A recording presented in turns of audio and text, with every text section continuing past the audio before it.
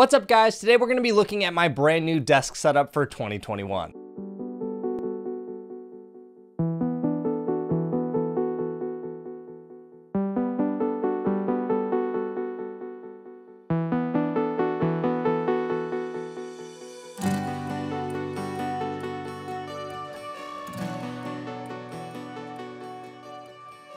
So at the beginning of this year, I decided I wanted to make some changes to my office to allow me to create tutorials easier. As some of you may know, I run an online course called Premiere Pro Guru where I teach people how to edit as fast as possible. And with my last office setup, it was just such a pain to create tutorials. The way my office is laid out is kind of awkward, and it just resulted in videos not looking great and me generally being uninspired to create content because it was such a pain to set things up to film a tutorial. So while the office as a whole is not done, I've got most of my desk setup completed and I wanted to share it with you guys and maybe inspire some ideas for your own setup. So first we'll start with my computer. I'm still running a Hackintosh that I built in 2016, but I have upgraded it several times since.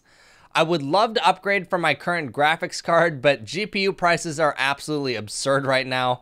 On Amazon, I believe my GPU that I bought for $200 like 3 years ago is now selling for nearly $800, which is just unreal. Assuming Apple doesn't mess up the new MacBook Pros and iMacs that are supposed to come out this year, I might finally retire my Hackintosh and switch back to a regular Mac. My Hackintosh has been amazing for the last 5 years, but with the new M1 chips basically killing the future of Hackintoshes, I think it's probably time that I just go back to a regular Mac. Not to mention that these new M1 chips are looking extremely promising anyways. So now let's talk about these monitors. Until this year, I had been using a dual monitor setup with the ultra wide in the middle and the 27-inch monitor on the left. I finally made the jump to a 4K monitor for my tutorial screen recordings because the 1080p recordings often looked pretty terrible when punching in to show things more clearly. So the monitor on the right is the BenQ PD2700U, which is a 27-inch 4K monitor with 100% support for Rec 709 and sRGB, which means my colors coming out of Premiere look amazing. I've really loved this monitor so far, and I would highly recommend it for anyone looking to get a better editing monitor. I've had zero complaints, and for the price, I think it is one of the best you can get. On the far left, we have an older 27-inch Dell monitor that I got when I built my Hackintosh. It's nothing special, but I've kept it around for the extra screen real estate. In the middle, we have the Acer Predator X34P, which is a 34-inch ultra-wide monitor with up to 120 Hz refresh rate. I got this monitor a few years ago to serve as an editing monitor as well as a gaming monitor. I'm really into playing first-person shooters like CSGO and Valorant,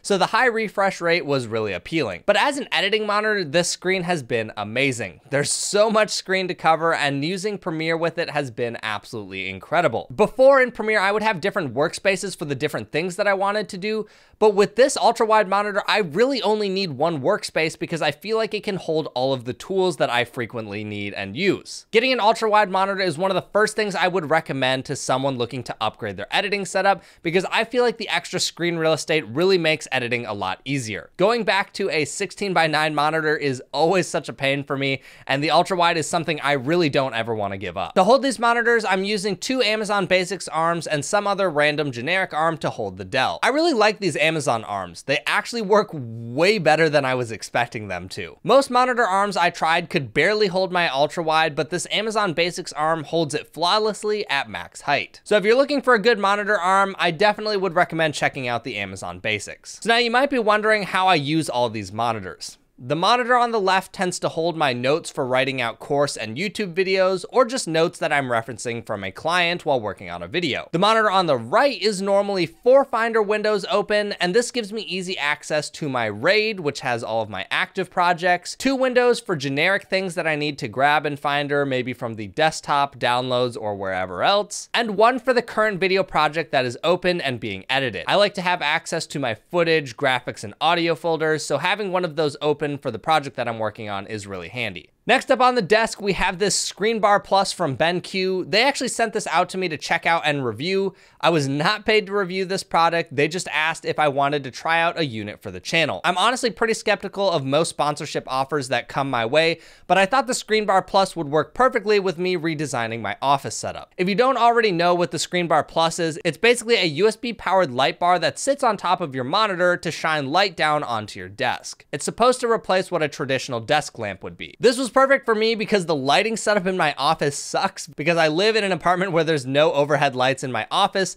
which means my desk is pretty much just always really dark. One thing I was skeptical of with the LightBar is how much glare this was going to put on my monitor while working, because the light is right in front of the monitor, and I'm happy to report that it's actually none. I don't know what magic BenQ is putting inside this light, but even with the light set to full brightness sitting right in front of the screen, there's no glare. And that is pretty impressive. Another thing about this light that I really like is it sits on top of the monitor, which means I don't have to have a lamp physically sitting on my desk trying to get around my monitors. As you can probably guess, with 3 monitors taking up my entire desk, getting a lamp on this desk that isn't gonna take up a bunch of space would be really difficult. One of the other things I also really like is that you can change the color temperature and brightness of the light. I found that I really enjoy the warmer tone light, which helps my eyes relax a little bit more when staring at these blue screens all day. One other nice bonus is that it's starting to serve as a nice accent light for my desk in the background of my videos. Having the light turned on and set to a warmer tone just adds a nice visually appealing look to the setup that I really enjoy. The only thing I would note for people is that the clip that hangs onto your monitor is a little bit heavy. So if you're using a monitor arm, make sure it can support the extra weight. Initially, the Amazon arm couldn't hold my ultra wide and the light, but that was easily fixed by tightening some of the hinges on the arm,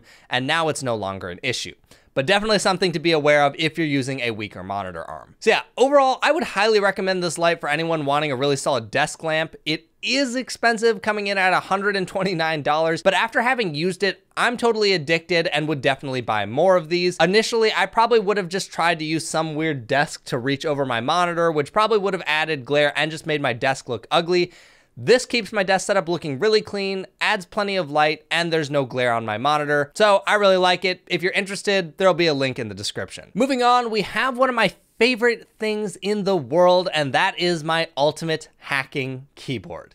It is a split keyboard that can be linked or unlinked. I only ever use it as a split keyboard though, as it is significantly nicer on my shoulders. It has Cherry MX Blues, which are my absolute favorite key in the world. They also sell these wooden palm rests that you can buy as an attachment, but a woodworking friend actually built the ones that you see on my keyboard here. I really like these wooden palm rests because it prevents my wrist from dropping down onto the desk and into an uncomfortable position, which leads me into a small thing about this keyboard that I really like, which is the fact that it has tilting. These keyboards have little feet on the bottom that can be moved into various positions called tenting, negative tilting, and positive tilting. I always leave mine in tenting as it feels the most natural and comfortable to me. I find it just feels a little bit better than a keyboard that's purely flat. So aside from this keyboard being nice to type on and having some nice ergonomics, it's also unbelievably functional, and that is why I love it so much. When you buy this keyboard, there's a piece of software called UHK Agent where you can customize all the keys on the keyboard. You've probably noticed that this keyboard doesn't have a numpad or arrow keys. That is because this keyboard has extra keys called the Mod, FN, and Mouse layer. If I hold these keys down, it gives me access to a whole new layers of keys on the keyboard. So for example, inside of the UHK Agent, if I click on the mod layer, you can see that this is what my keyboard becomes while holding that key down. So in my mod layer, I have access to the arrow keys on my keyboard as well as the numpad on the left. The amazing thing is, if I don't like this, I can map any of these keys to anything I want. If I wanted the arrow keys on the left and the numpad on the right, I could easily switch that around. Another nice thing is if I boot my computer between Windows and Mac OS, with this keyboard, I can press a button and it changes between my Windows key layout and my Mac OS layout, which is really helpful. Another common way that people use it is to switch between different key layouts like Colmac and Dvorak. I'm not gonna go in depth on every feature of this keyboard here, but I think this is one of the best keyboards around and I absolutely love it.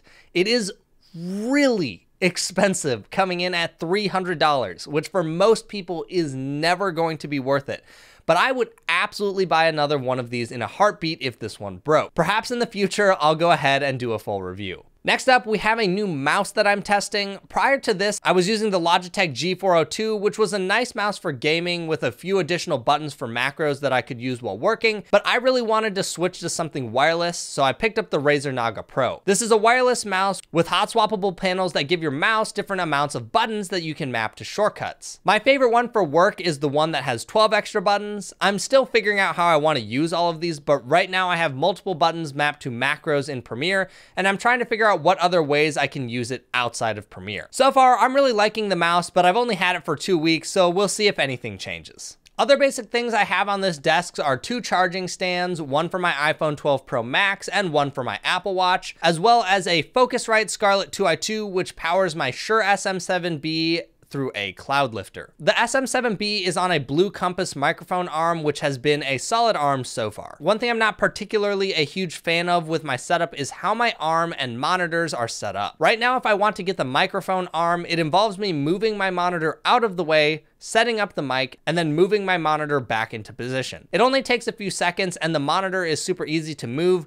but it is still kind of annoying regardless. If anyone has any better ideas on how to position it, I'd love to hear them. Then we have this 2-bay disc dock from OWC, which I use to plug in external HDDs and SSDs for backups. On my desktop, I use Carbon Copy Cloner, which backs up my entire operating system to another SSD every day. That way, if the drive in my computer dies, I can immediately put the new one in and get back to work. And trust me, this has saved me more times than once. Having bootable backups is something I would recommend everyone do because it is really helpful. I've had this dock for a few years and it's been perfectly reliable, and it's been handy for plugging in raw discs when I need it. What's great is that both bays accept HDDs and SSDs, so you don't have to worry about only using one bay for one type of disk. The only other thing I have on my desk is my Stream Deck, which I still don't use enough. I have things mapped to this, but for some reason, I'm just too lazy to lift my hand off my keyboard and reach for the Stream Deck. I probably just need to map more useful macros to it just to force myself to start using it more. So yeah, other than that, guys, that is my desk setup for 2021. I'm really enjoying it so far. I find that my office looks much better. I'm more inspired to create content. Everything just feels cleaner overall, and it's a much better space